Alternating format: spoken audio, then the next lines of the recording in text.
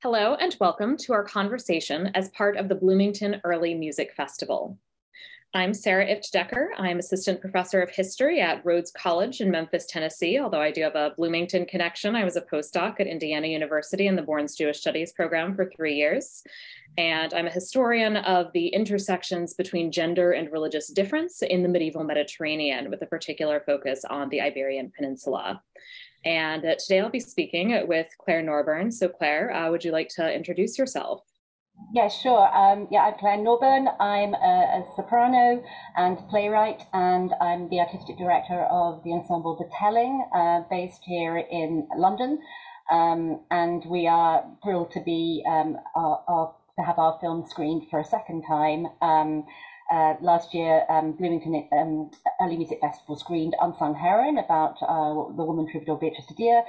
This year, we're talking about Into the Melting Pot, which is a concert play of both music, medieval music, and drama that I've written about the expulsion of the Jews in 1492. Yes, which is, of course, something that then connects a lot with my research. So I'm very excited to have a chance to chat with you about this today. So I wanted to start by asking you about your choice for the title, Into the Melting Pot. So what were the kind of resonances of the term melting pot for you? What were you hoping to kind of imply and think about with this terminology? And then maybe we can talk a little bit about medieval Iberia as a melting pot. Great. Yes, well, it was the title seemed kind of an obvious one to me because I was comparing and contrasting two kind of related musical repertoires.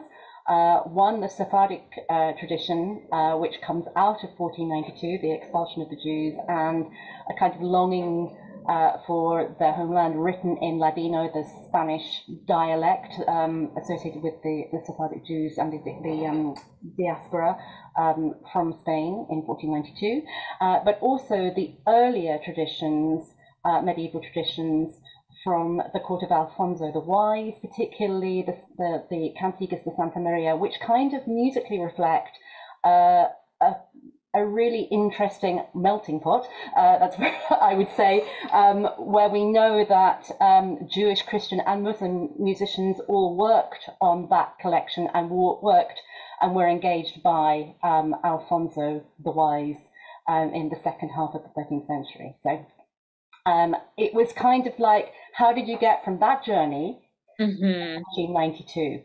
And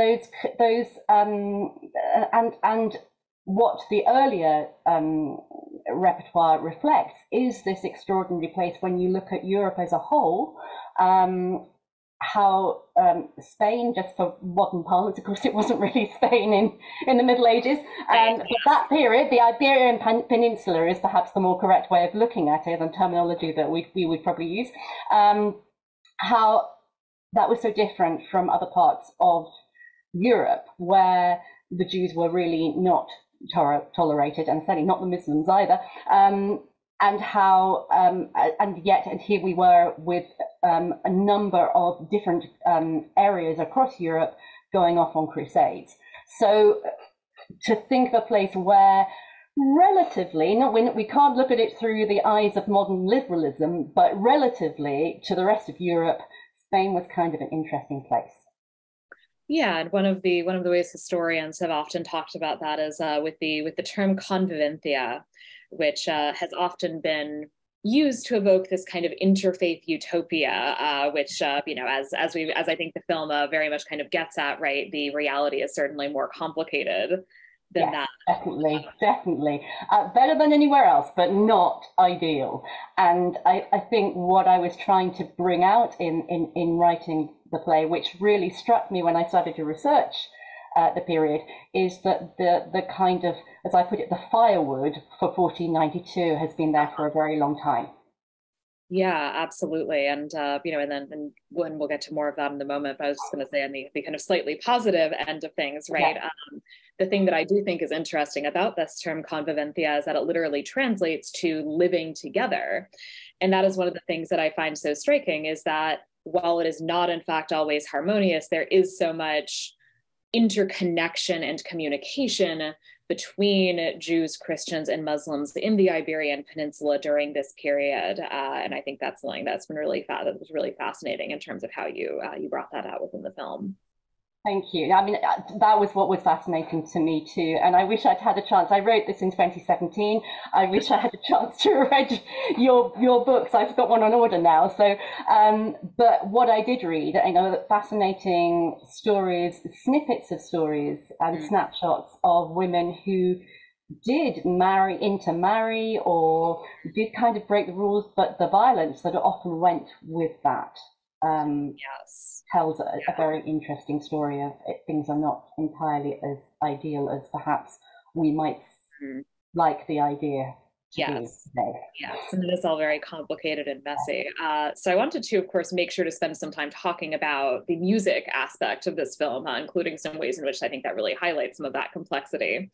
So you've touched on this a little bit, but could you say a bit more about how you selected the songs that were used in the film, and what kind of points did you hope to make using this particular kind of blend of musical material?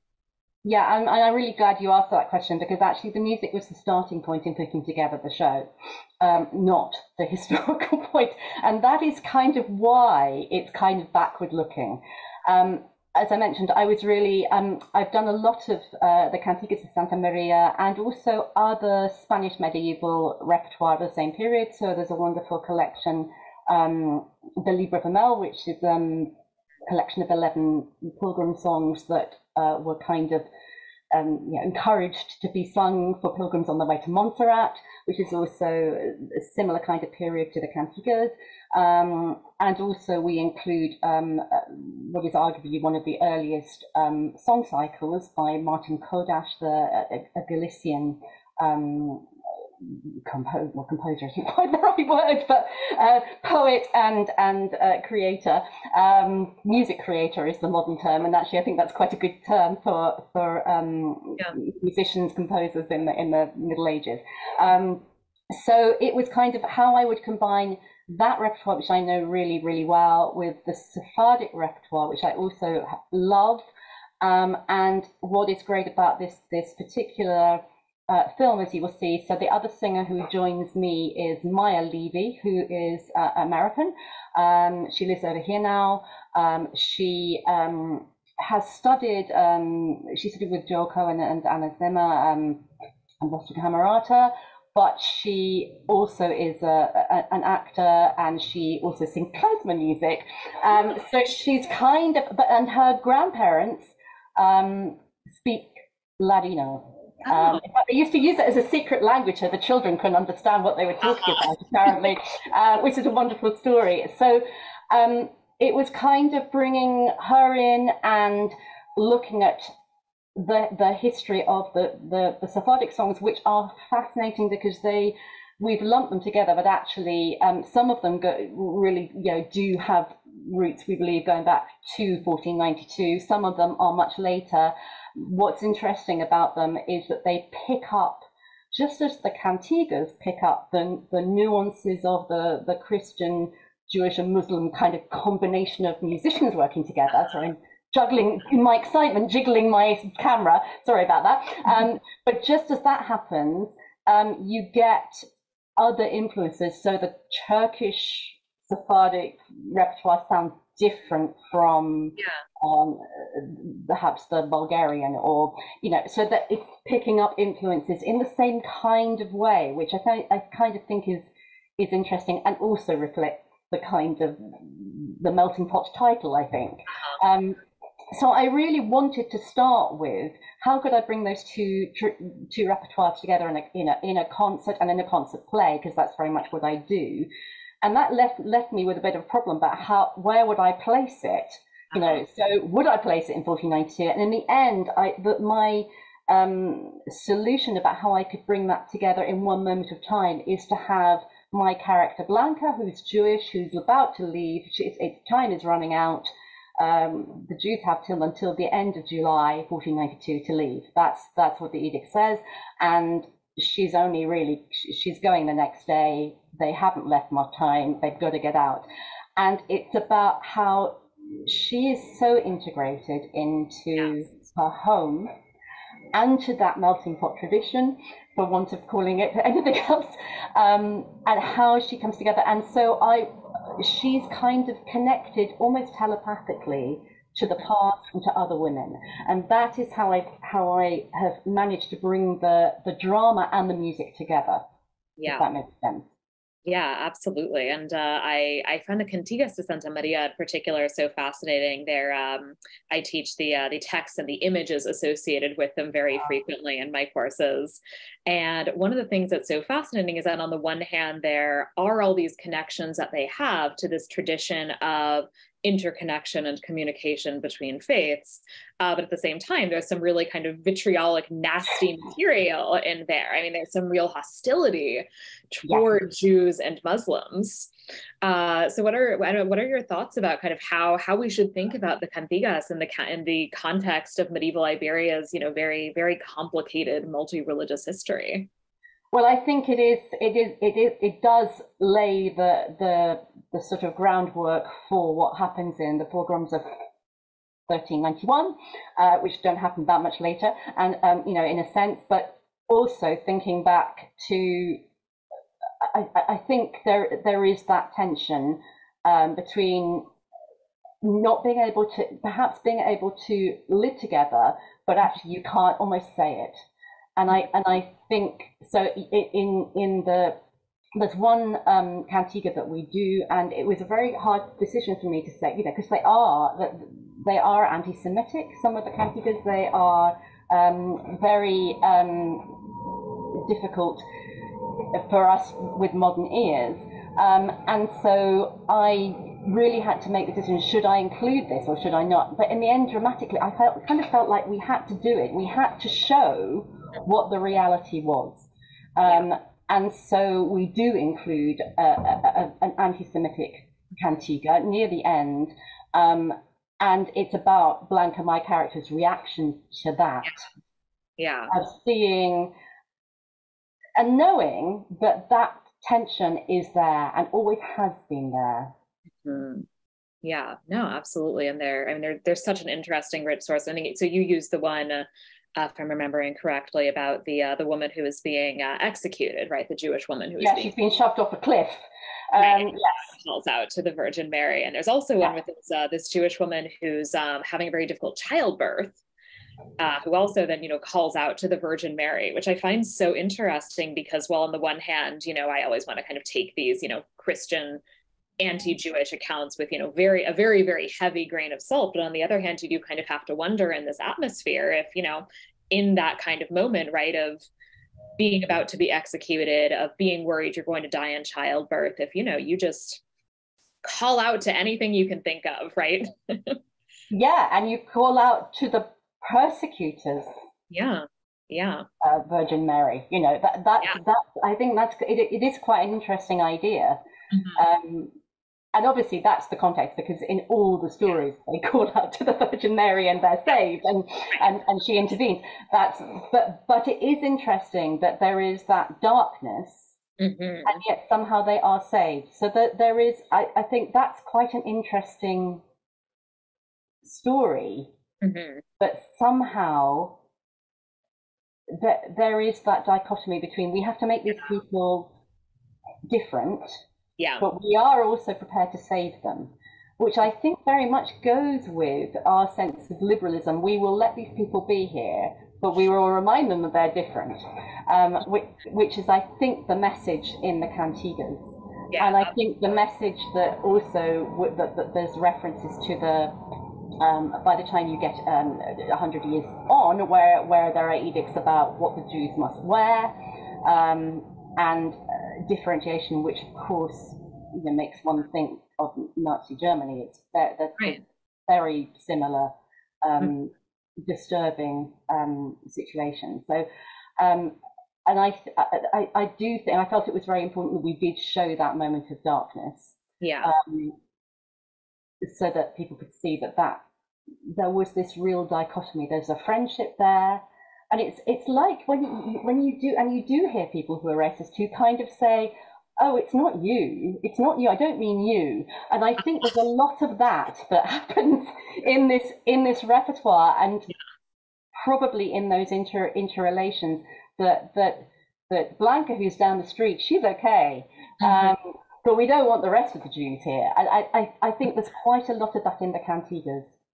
Yeah, and I think about that all the time. And so I work a lot with contracts. And in particular, I have, it's not the only thing that Jews are doing, but because it's the kind of thing that gets documented, I have a lot of loan contracts.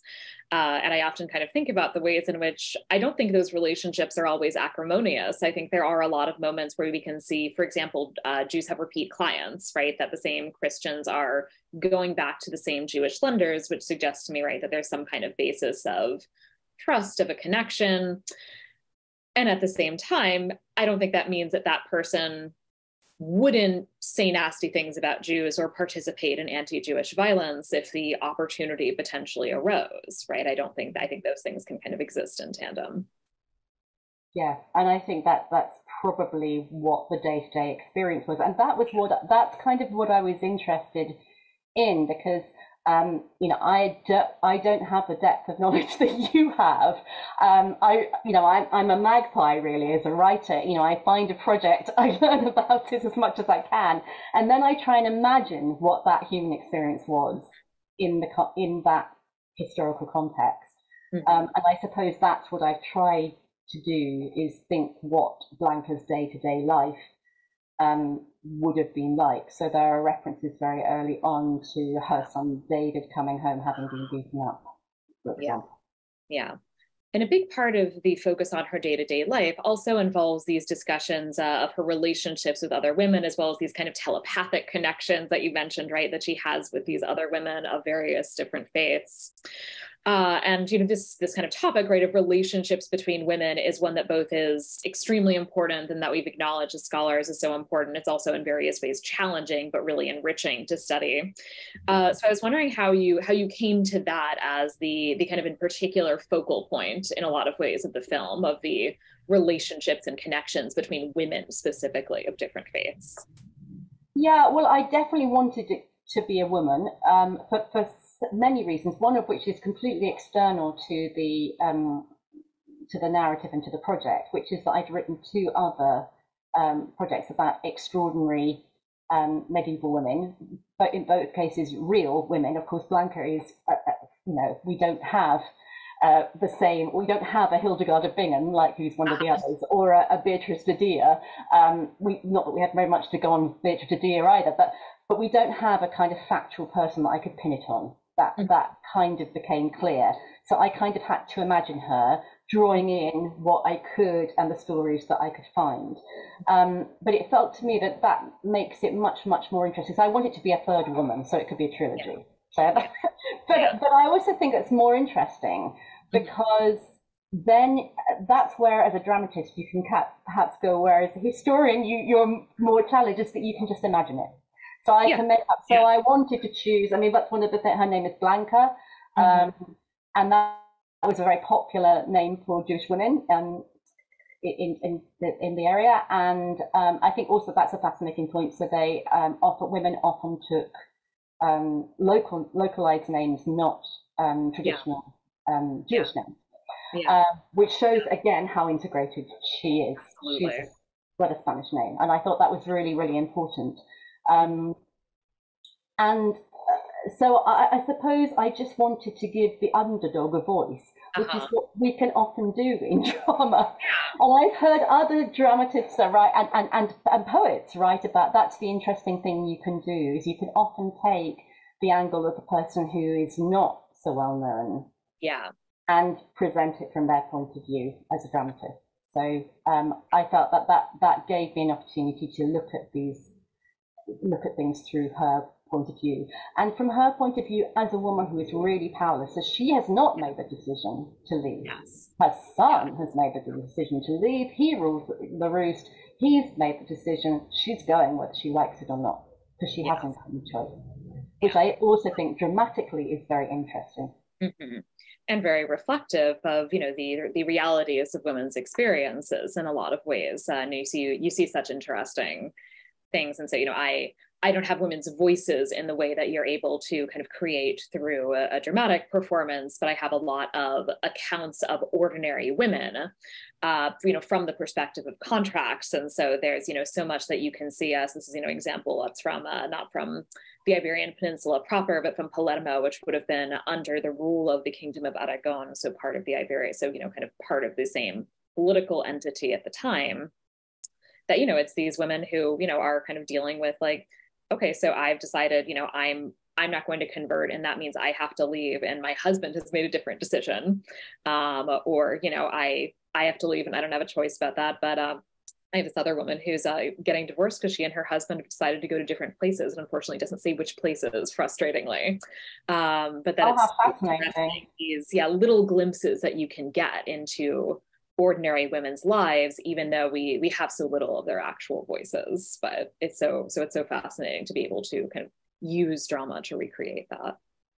Yeah, absolutely. And I mean, the other thing that I wanted to do was to make her having had a relationship with a Christian, because I found lots of stories of women, Jewish women who had chosen to marry either a Muslim or a Christian man. In this case, she hasn't. It's a secret. No one's found out. But and that's why she's kind of still there in the community.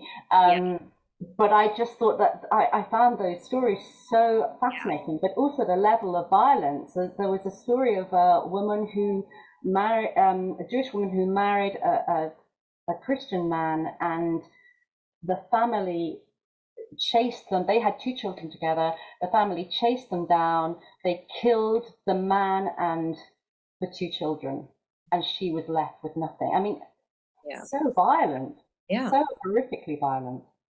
And you hear, but with real parallels today. You hear those stories today in this country. I'm sure in America too. We certainly hear about them in the UK a lot, and that also made it feel very modern. Yeah, no, absolutely. So, we've touched on, right, some of these kind of moments of violence. And I think I also thought it was really important, and I really appreciated that you also included the ways in which women are part of that too. And that you include briefly the voice of Isabella of Castile, who sometimes gets depicted in this very like medieval girl boss kind of way, right? As this kind of powerful queen, and isn't that exciting? But of course, there's also this kind of real way, right, in which she, she's a very active participant in destroying people's lives. I'd love to know if there's kind of particular things that you thought about in terms of the characterization of Isabella, the kind of choice about the actor, who I don't think we see her but hear her as the actor, right, who portrays her in that, in her voice. Yes, I mean, I really enjoyed writing that part, which really makes me feel very sad and worrying. But I just think it was so interesting. There's a very interesting story about how I portrayed Isabella, because one of the things, this whole sense of Blanca being kind of telepathic and being able to tune into other women's lives and tell their stories, as well as to tell her story, was kind of inspired by Salman Rushdie's Midnight's Children, which I don't know if you know, but it's about the whole idea, and the title of Midnight's Children is that these are the children born at the moment of midnight on the date of partition. And they are telepathic, and they have this special connection, and their special connection is disrupted by Mrs. Gandhi, who is called the Widow, and she's a very kind of evil character who causes them great distress and destruction and violence in the same kind of way. And so it kind of came from that in a kind of way, but obviously I got a historical reality here. Of course, we see Isabella through Blanca's eyes, but there is a moment of real disruption, and it comes out of nowhere. It comes out of sitting listening to the music, and the music is swept away, and suddenly you hear this voice, and it is a bit like a megaphone announcement, because it's depersonalized deliberately. It's also nice and cheap because I don't have to have 2 actors, but that's not why I did it. It's actually really useful to have this kind of depersonalized moment which is the political statement through a megaphone almost. Yeah. And scary. Yeah. It's kind of scary. It's kind of saying to the other women, it's basically saying to the other women, don't collude. Yeah. Don't collude. Yeah. You cannot trust the Jews. You must not collude. You must not relate with them. Yeah. And I just wanted to bring home how this is people's lives, and it was a dangerous place. Mm-hmm. And that's kind of why I wrote it in that way. You're right. I mean, Isabella, you can look at Isabella as a powerhouse. Amazing that she has this power, but what she does with that power, and what other people, of course, not just because she's a woman, the men did it as too. What she does with that power is extraordinarily destructive to so many millions of people. Yeah. And that's really why I portrayed her in that kind of way. Yeah. And also because I'm a dramatist, because you milk it for all it's worth. But I really very much appreciated that. Yeah. The girl boss Isabella is like a big pet peeve of mine. So I really appreciated that you really kind of emphasize the sort of political violence that she is committing. So I think we only have time, given there are these strictures of time for the festival. I think we have time for just one more question. So I want to talk a little bit about this idea of the Sephardi diaspora. So you've, of course, already touched on this a little bit, right, in terms of, where some of the musical material is coming from. But I was wondering if you could kind of speak a little bit about your thoughts about the Sephardi diaspora and what role you think that this community's experience within this, multi-religious atmosphere in the Iberian Peninsula had in shaping what is a diaspora community that's also in a lot of ways kind of remains, even though it's very disparate, as is the nature of a diaspora community, it's also very united, right? That of course there are differences between the Sephardi communities in Turkey or in Italy or in North Africa, but there's also, so many ways in which we can really see the survival of a lot of traditions.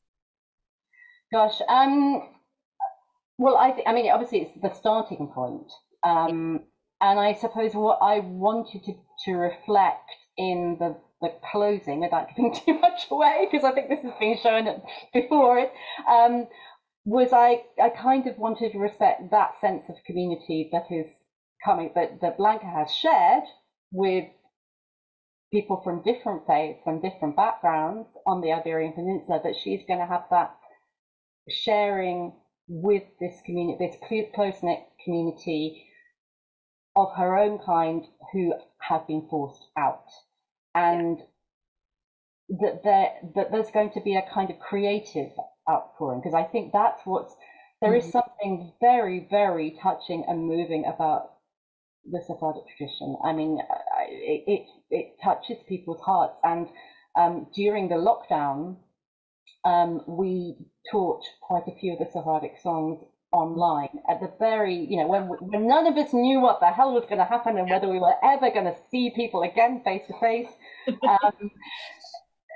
Those songs really, really spoke to people in a way, that longing that's just inbuilt in them. Yeah. And so I suppose that to me is what is so important, and that all comes back from a longing for one's homeland, having been cut out. And I think there's a huge strength in that united experience. In terms of the history, that's what I don't know, and I have to hold up my hands and say I know lots of different stories, and I know the stories of some of the songs, but in terms of how to view that, I feel I don't feel qualified to entirely answer that question. I'd be really interested to know what you think. Well, I will just say very briefly, in the interest of time, that one of the things that I do think is so striking is the extent to which the Iberian Peninsula really was home, that we're not talking about communities that are kind of loosely connected to a place, right? We're talking about communities that are very, very long-standing, and in some places, these are communities that we can trace back to, the Roman period. These are kind of very ancient communities. These are people with real roots. The people who are leaving Seville, who are leaving Barcelona, who are leaving Valencia, that they are leaving their homes and places that have been their homes for a very, very long time. And so I think there are such, interesting ways in which we can then see that homeland is something that matters for generations upon generations. Absolutely. I mean, I think that is kind of why I wrote it as a piece that I did, because when I wrote it, it was 2017. It was just after the Brexit vote here. So it felt like a very post-Brexit, relevant post-Brexit piece. But then it's become so much more relevant, I think, almost alarmingly so. So here in the UK, we had a big scandal with the government. It's called the Windrush scandal, of the Windrush generation who came over from across the Commonwealth and who often didn't have paperwork. And there's been a big query into the paperwork. And then some people saying, well, no, you can't, you don't belong here anymore. And actually, those people, the reason they came in the 50s was we wanted them to come. We asked them to come. We wanted them here, and they have lived their lives out here. Yeah. They have, and then suddenly say you're not welcome anymore has had a real resonance in this piece. And if you think about the history of the Jews and the Muslims too in the Iberian Peninsula, these people didn't even know when they came. These are people who have been there for hundreds of years, who suddenly were told you don't belong here anymore unless you cross. It's an extraordinary sadness that those stories are still relevant today. Yes. And I think for me, that's kind of why I ended up writing the piece. And it's kind of alarming that in so many ways that resonance keeps coming back again and again and again. Yeah, and on the Muslim side, I will say, one of the other things I always tell my students is, so, we have the Christian term, right, reconquista, reconquest, being used to describe the Christian gradual takeover of lands within the Iberian Peninsula that had been under Muslim rule for a long time. And the parallel I always give my students as an American and, teaching in the United States is that, well, at this point, these lands have been Muslim for longer than America has been a country. And if the British came over right now and said we're reconquering America, I think we would probably take issue with that terminology. Right. And so, I think really kind of thinking about that, there is this long history of a kind of effort on the part of Christians within the Iberian Peninsula to lay claim and say, we belong here, and Jews and Muslims who are here do not belong here. When in reality, of course, it's, it really is, this is home for so many different people. Yeah, absolutely. I mean, that home is where people's heart is, as they say. That's so true. And that is what I think you do get from a sense of the Sephardic diaspora, is that the heart is still there. Mm-hmm. Yeah, absolutely. Well, Clare, thank you so much for your time today. It was a real pleasure getting a chance to speak with you about your wonderful film, and I hope everybody at the festival is able to enjoy it. Thank you so much. Thank you for the brilliant questions, and it's been great to speak to you and to meet you and to learn from you. Thank you. Yeah, thank you. All right, bye.